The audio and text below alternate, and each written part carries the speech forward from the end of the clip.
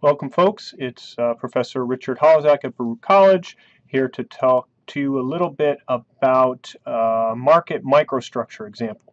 So what I thought I'd do today is just do a real simple example of something we do very frequently when we do market microstructure research. So I've got here an Excel spreadsheet, so this is all about a microstructure example.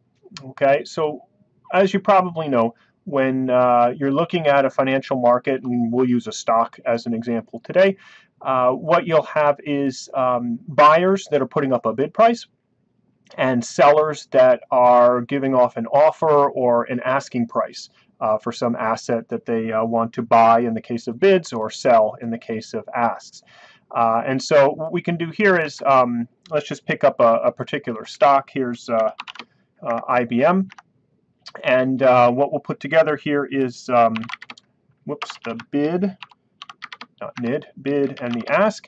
And I've got a connection here to Thomson Reuters Eikon, so what I'm going to do is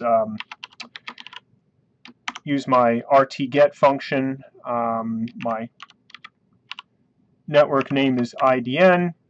I'm going to get my Reuters instrument code from cell B4 here. And the field that I'm going to get here is in C3. Okay, so again, RtGet is in Thomson Reuters Eikon Excel function, real-time get price. IDN is the name of our network.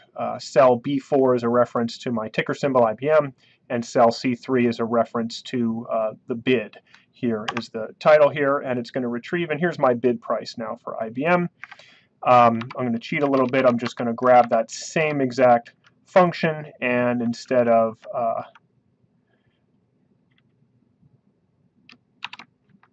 C3, we're going to get D3 to grab the ask. Okay, and so here's the bid and the ask. Let me just format that so it's got some consistent, there we go, some decimal places, right? So these numbers are going to change, but as you see them right now, IBM is bidding at 193.04 and ask at 193.09. There's a 5-cent spread there.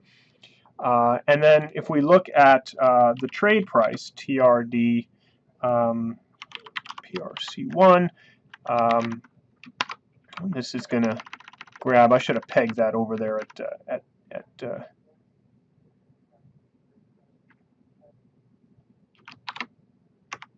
B4 there. Here we go. If we look at the trade price, we can see the last trade.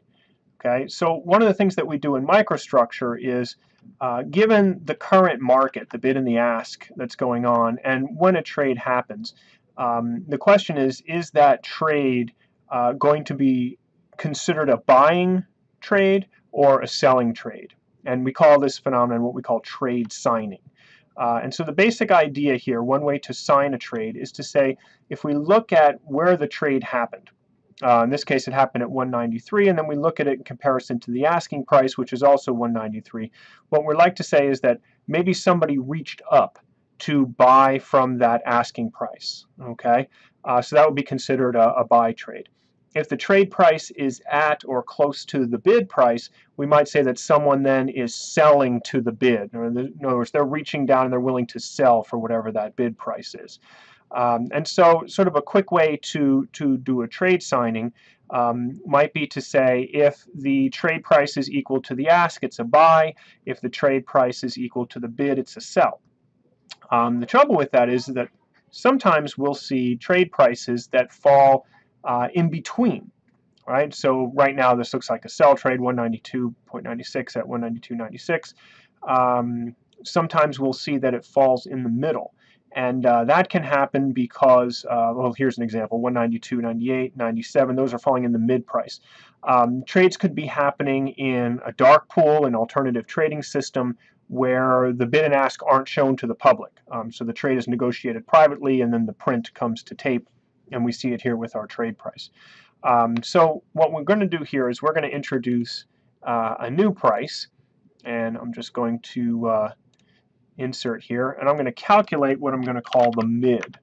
Okay, and the mid is going to be the sum of the bid price plus the ask price, and we're going to divide that by 2. Okay, and so now we've got a calculated mid price. That's the midpoint between the bid and the ask. And now what we'd like to say now is if the trade price is above the mid, then we're going to consider that to be a buying trade.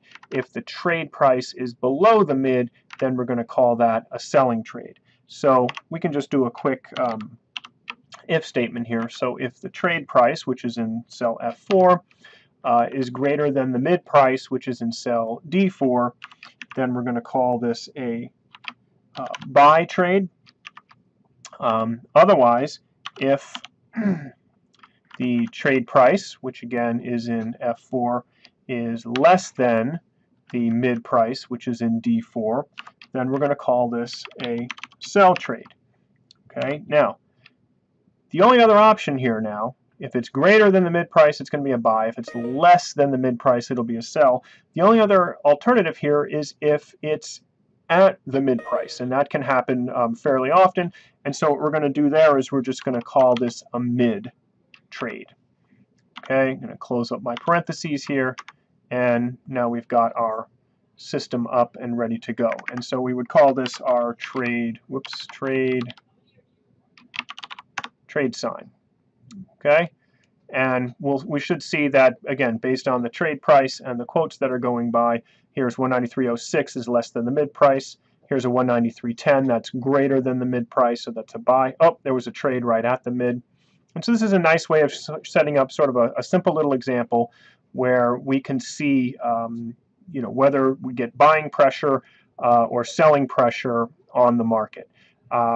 Again, in a microstructure study, we would calculate this over time. We'd look at all of the trades. We'd merge together the stream of quotes and the stream of trades so that for every trade, we'd see what the bid, ask, and mid price are at the time of the trade, and then we will you know, do this trade signing algorithm. So that's just a quick example, again, using some Reuters functions here, the RtGet, and setting up a nice little microstructure example. Feel free to leave comments, questions, and hopefully we will see you again soon.